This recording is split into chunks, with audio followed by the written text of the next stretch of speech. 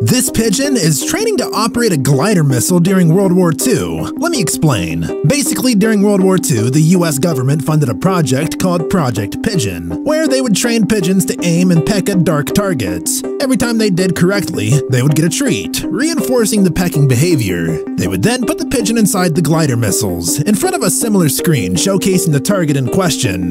The pigeon would then continuously peck at the target, trying to get a treat. This would in turn keep the missile on track.